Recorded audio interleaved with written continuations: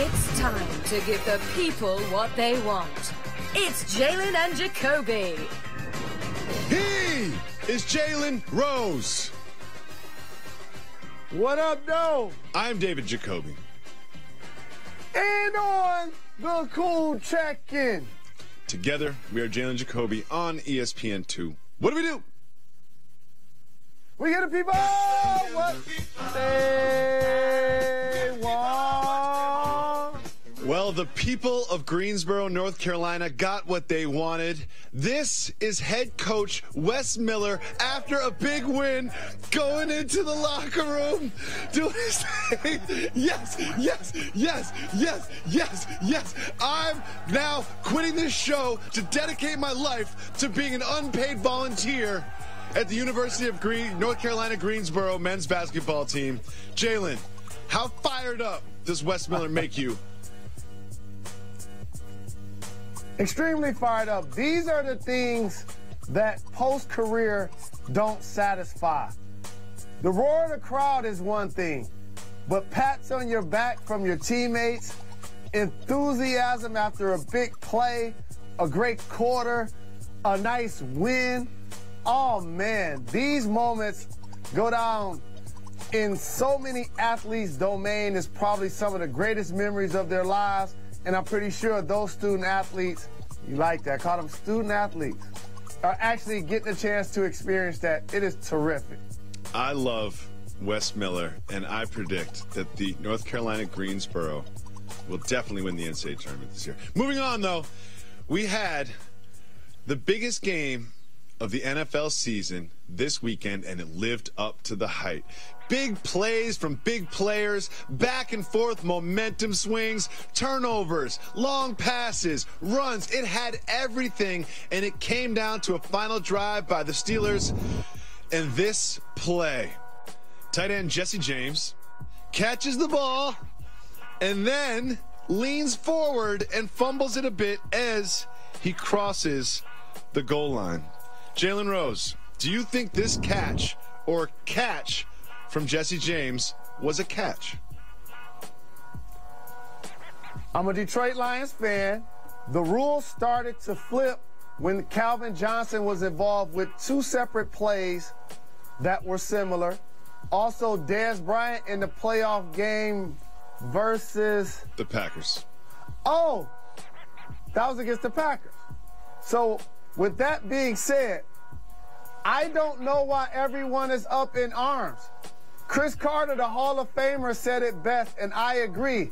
When I used to play pick 'em up, mess 'em up, street football, middle school football for the Beacons, and I showed up at the Silverdome, thought I was tough wearing dirty pants, but all I was doing was looking trifling. If you can't catch the football and give it to the official after the play, it's not a catch. I don't know why everybody's so upset. He caught the ball, his knee was down. You're not down until somebody touches you. His momentum had him hit the ground. At some point, he didn't have control of the football. No catch. I don't know why everybody got their underwear in a bunch about this. The rule is clear. The visual is clear. He did not make a touchdown on that play. Stop whining. It didn't feel like a touchdown as we understand it based on the history that you referenced. It seemed like, as to the naked eye as a fan, sure, that's a catch, a touchdown, whatever. But if we have this history that you mentioned, especially the Dez Bryant play. You have to control the ball through the ground. He did not do it. It was not a touchdown. However, when it gets ruled it's not a touchdown, you're like, you know what? I guess it's bad for Steelers fans, but great for football fans, because now we're going to overtime. All they have to do is hit this chip shot field goal. We're going to go to overtime, and it's going to make this great game even better. But then what happened, Mr. Rose? What did Russell Westbrook finally have to say, breaking his silence when Kevin Durant initially left Oklahoma City? That's cute, man. That's cute. That's cute. That's what the Steelers got caught up in, being too cute. A blue-collar organization. Mike Tomlin is one of my favorite coaches in any professional domain. I would probably run through a brick wall and try to hit somebody as hard as I can if he was my head coach. However, with your offense as explosive as it is, a two-time Super Bowl winning quarterback that's amongst the league leaders in yards, Antonio Bryant, who's amongst the league leaders in yards, receiving, Brown, touchdowns, all of the elite categories. Le'Veon Bell, who's a two-way force in the backfield. You have Juju. You have Martavius. And you trying to fool somebody on a whack play? Like, that was just a terrible decision. And the thing about Big Ben, I don't know if he's coming back next year, but, man, he wasn't holding no punches. That wasn't on me. Yeah, that was not on me. No. They told me I had to run a play. So I had one receiver. He had to get past four different defensive backs. And look, I had to throw it. Here's the thing, Ben. You could have just thrown the ball out of the back of the end zone. You know what I mean? You could have just thrown the ball into the ground. You could have done anything. You could have taken a sack. There's so many other things you could have done besides throwing that interception. But I love, you know how I always say, like, after something goes wrong, you have to look in the mirror first before you criticize other people. Ben Roethlisberger has no mirrors. He's like, that wasn't me. I didn't do it. Nothing to do with me, by the way. But there's also this bad news from that great game. And he named names. He was like, oh yeah, I got that call from Todd. That was Todd, yeah. Do you want his extension? You can call him up, because I don't know if he's in his locker right now. So then we have this. Unfortunately, in the middle of that great game, we had a partially torn calf muscle from Antonio Brown. It certainly seemed like these Steelers and Patriots are a very good matchup, and this wouldn't be the last time we would see these teams go head-to-head. However, without MVP candidate Antonio Brown, seems like the rest of the AFC is a little bit weakened. Can anyone threaten the Patriots' return trip to the Super Bowl from this conference? I think so, because certain teams aren't playing their best football at this current time of the year, in particular Kansas City, Pittsburgh, we saw how they went down in defeat. And then you have an upstart like the Jacksonville Jaguars, who still have to prove themselves. And they had a terrific win over the weekend. The Patriots still have to be your favorite, especially when Gronk catches for a career high in yards like he did this past weekend. Oh, speaking of this past weekend, didn't on this program we said the Rams are going to beat the Seahawks? Yes. Didn't we say that the Carolina Panthers were going to beat the Green Bay Packers? Yes. And then Aaron Rodgers would now basically be benched the final couple of games because they're out of the race? Didn't that already get said as broken news on this program? Yes. Mr. Rose. Just saying. The Carolina Panthers are aware of investigation, and investigators have revealed that at least 4 people that worked for the franchise received payments, sort of hush money, another way to put it, because of the misbehavior of owner Jared Richardson. There's also a claim that he used a racial slur. And with all of this happening, he announced that he would then sell those Carolina Panthers. Well, shortly after that announcement was another announcement, but this one was from Diddy. North Carolina Panthers are up for sale. I will be the best NFL owner that you can imagine. I will immediately address the Colin Kaepernick situation and put him in the running for next year's starting quarterback. It's just competition, baby. It's just competition. But also, I will have the best halftime show, the best selection of music, and we will win. Okay, Jalen, Diddy made a case for himself to be the owner of the Carolina Panthers. What do you think? I love Diddy. That's family. But I wrote down a couple of things that he acknowledged that he would do. Okay, good. First off, Diddy, we got to make sure Ciroc is now the official owner of the stadium that the team plays in. Oh, we got to get that done. Ciroc Stadium one has of a your nice brands. ring. Nice ring. Number 1 in Forbes. We got to get that done. Number 2, winning has to be first, not fourth. What about the music? What about the music? I don't know if the other 31 owners realize that you're going to want to bring Colin Kaepernick back in the league. And then number 2, Cam Newton definitely don't want to compete for a starting position. Cam Newton's like, what? He only won MVP the last couple of years, couple of years ago. You see me play, right, Diddy? What are we bringing in a new quarterback for, Diddy? I love the halftimes, though. He's like, those 8 halftimes. I agree with you about all of, no doubt. I agree with you about all of the entertainment, pregame, halftime, postgame. That's going to be fly. But again, it's good that he got this post out there. Hey, Diddy, holla at your boy. I want to be an investor. Yeah, it seems like everybody wants to be in the ownership group now. Kaepernick's like, yeah, I want to be a quarterback. I also want to be part of ownership. Steph is for this. But you also notice how we call it the North Carolina Panthers? It's like, come on, Diddy, you got to know the team name before you put up a couple bill to buy them. You know what I mean? You got to know the team name. Come on, Diddy. They would have the best halftimes in the league, though, and the best music, whatever that means. Coming up next on Jalen Jacoby. And we'll get a Biggie statue in front of the building. We'll finally get a Biggie statue. We'll finally get a Biggie statue. That's probably the only thing that I like about this proposal from Diddy. Coming up next, me, Jalen Method Man, keep it moving. You can't give yourself a nickname. You can't buy your own statue. Buy it? I think it's egomaniacal. It's what? Egomaniacal. I met him once. I'm trying to think of the real pronunciation. Egomaniac? Egomaniacal. You can tell they just said it into our ear because we said it at the same time. It's egomaniacal. we are the dumbest radio hosts.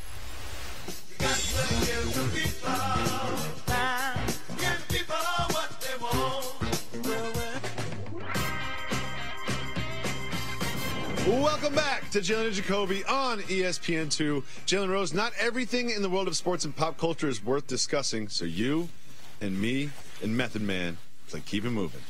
Keep it moving, you know we keep it moving. First up, Jadeveon Clowney said Blake Bortles was trash. Keep it moving or hit the brakes. You can't get thumped by Bortles and the Jacksonville Jaguars and then take shots. Keep it moving. We be moving, you know we keep it moving. LiAngelo and LaMelo Ball got an offer from the Harlem Globetrotters. Keep it moving or hit the brakes.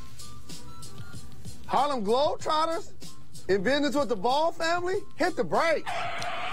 Cheese and Jet are the Harlem Globetrotters. We're speaking with TMZ, and when it was brought up that perhaps the Ball brothers should join the team, they said if it doesn't work out in Lithuania, they can join us here in Harlem.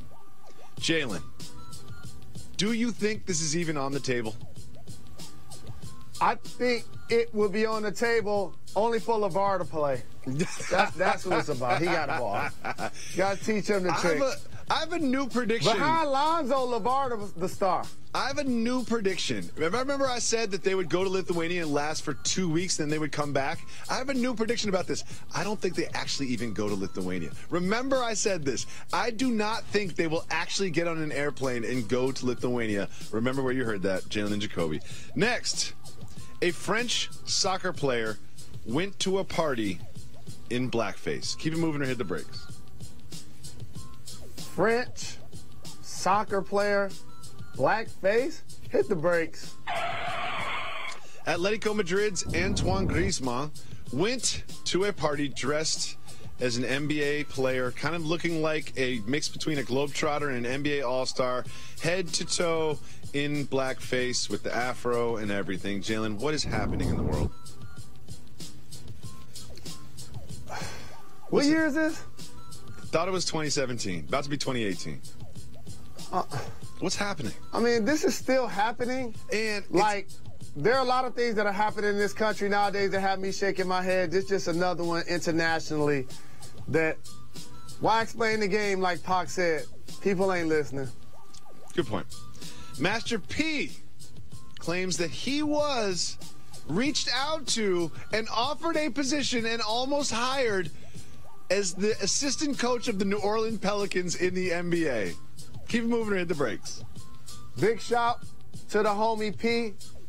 I was fortunate enough to play his long-lost brother in a video, Miss My Homies.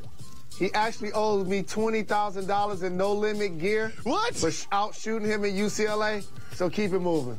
$20,000. Oh, I want to get that $20,000 worth of no-limit gear for the staff. Next, it looks like real UFO footage has been made public. Keep it moving or hit the brakes. UFO public, keep it moving. You know I have veto power on this. And whenever there's a UFO topic, I'm going to hit the brakes myself. Look at this video. This is a video taken from military planes. military planes flying around, and there's audio from the pilots talking to each other saying, what's that? Oh, I don't know what that is. Oh, look at it. It's rotating. It's flying into the wind at 110 miles an hour. How is it doing this? We have no idea what this thing is. We don't know how it works. There's also being revealed that there has been for years, it's been like 7 years, they have a secret investigative unit at the government just to look into UFOs. They have video of them.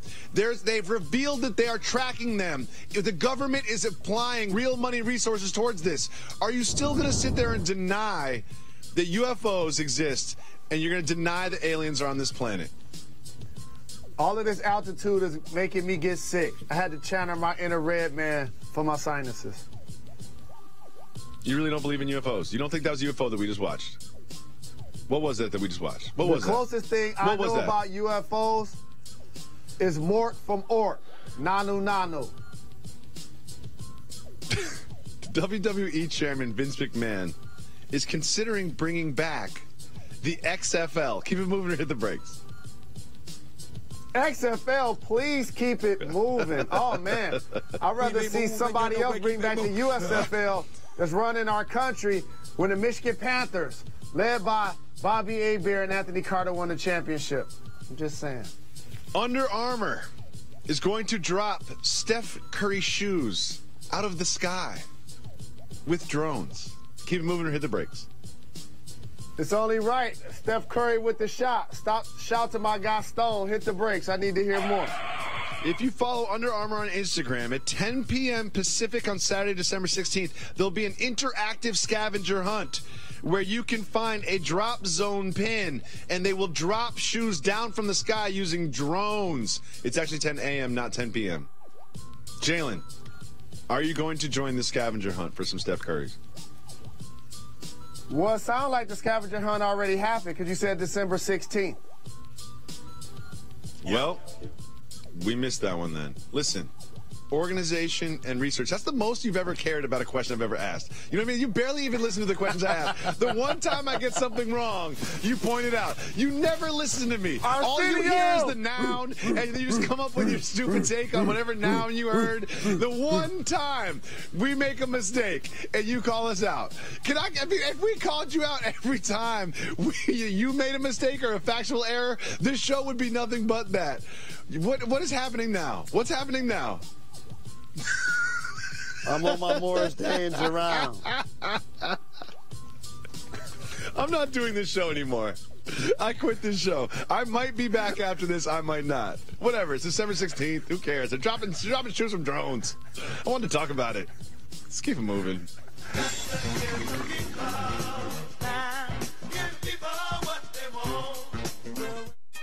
At the Books Company, our wide selection.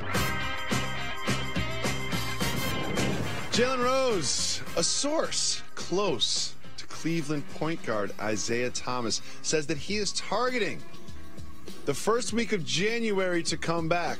However, when you look at the schedule, on January 3rd, you see Cavs at Celtics right there on the schedule. Jalen, do you think they will save Isaiah Thomas's return until, I don't know, maybe after he has to face Kyrie Irving in Boston? I think once he practices a few times, plays 5-on-5, shows that he can scrimmage and he gets healthy, they're going to put him out there regardless of the opponent. And if the opponent just happens to be the Boston Celtics, I think that's going to be a terrific adrenaline rush for a player that averaged 29 points for that team. They traded him in an offseason, basically acknowledging that they didn't want to give him a big-time contract while he had a hip injury after he also led them to a #1 seed last year. Would be great theater for the league. Jalen, am I crazy to think that if I were the Cleveland Cavaliers, I would just wait until after that game? Like, why would you put him out there in his first game or second game in that kind of environment with that kind of just attention and expectations? I just think that would be a bad strategy. Do you disagree? Why wait? He's not a NASCAR driver that's 18 years old that you put them out there with seasoned vets that's been doing it 30 years, or a high school football player that you want to play against NFL players, Marshawn Lynch style, when he went back to his high school. It's basketball. And so if he's healthy and ready to go, you should put him out there. And I actually appreciate it and surprised a lot of people didn't talk more about this. The tweet about JRLA sponsor and my little brother Jamal Crawford, Isaiah Thomas, his fellow homie from the Seattle area, tweeted that he's wasting his talents in Minnesota right now because they're not giving him minutes. Okay. Jalen, earlier this evening, Staples Center and the Lakers franchise honored Kobe Bryant by putting not one but both of his numbers up in the rafters. Now, you famously played and tried to injure Kobe Bryant and the Lakers in the finals, and you were around, you were adjacent to the 81-point game. You are forever linked with Kobe Bryant's career. Do you feel that's kind of unfair? I feel it's terrific. Are you kidding me? One of the all-time great players, every time his name gets mentioned, my name gets mentioned, is kids out here named Jalen. Like, this is why we do a series called Jalen versus Everybody and have Kobe Bryant starring in the first episode. We get the people what they want. Congratulations, Black Mamba. See if they put me in that statue guarding you on D. Of course. And before we end the program, we wanted to offer our support to one of our colleagues. ESPN President John Skipper has announced that he's going to resign from the position, and he has cited substance abuse issues for the reason. We just wanted to give him a nod, and without him, there is no Grantland, there is no Jalen Jacoby, there is no studio. Jalen? I love and appreciate and respect John Skipper. Very grateful for everything you did for me. We'll be praying for you and your family. Got to give the people.